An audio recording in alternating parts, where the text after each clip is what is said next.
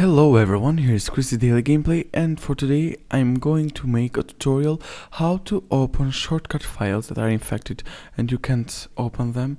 You know, you have a USB and you have files that you want to take and you can't open them, like in my case.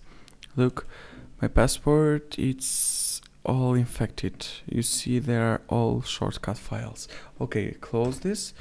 And all you need is to take this little code, how to say it, code, I don't know, then copy this code and go to start. Here run Cmd and open the command, and I don't know how it's called in a different way, but Cmd, and then here you have to paste the code, just paste it and press enter.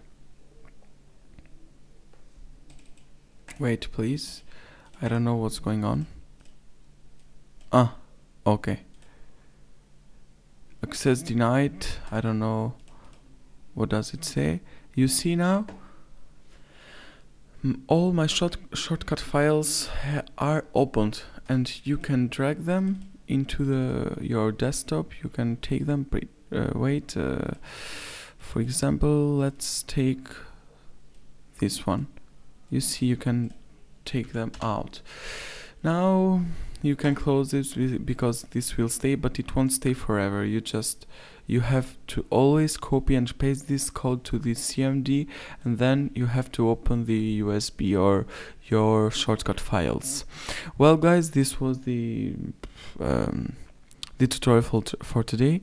Thanks for watching, and please subscribe if it helped you. Subscribe and rate. Thank you. Bye bye guys.